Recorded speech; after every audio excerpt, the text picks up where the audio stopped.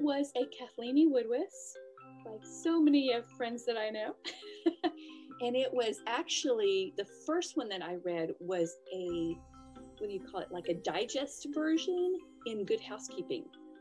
And it was A Rose in Winter, I believe. Yes, A Rose in Winter.